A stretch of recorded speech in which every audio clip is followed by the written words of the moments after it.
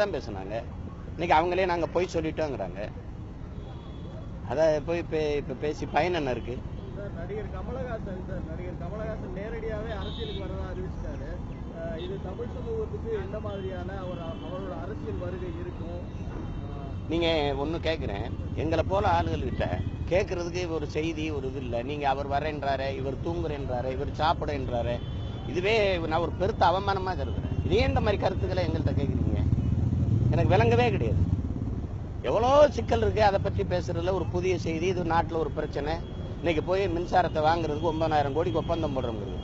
வாங்குறதுல முதலீடு செய்யறத இந்த அரசுகள், இந்த ஆட்சியாளர்கள் உற்பத்தியில முதலீடு செஞ்சிருந்தா மின் தடைக்கு, மின் உற்பத்தியில் ஒரு நிரந்தர தீர்வு கண்டுக்கலாம். அதையெல்லாம் எடுத்துட்டு போக மாட்டேங்கிறீங்க. அவர் வரேன்றாரு, இவர் போறேன்றாரு. அவர் தான் வர்றேன்னு ரொம்ப நாளா சொல்லிட்டு இருக்காரு. வரட்டும், அப்புறம் பேசுவோம். என்ன செய்ய போறோங்கிற கொள்கையை முன் வைக்கட்டும், அப்புறம் பேசுவோம்.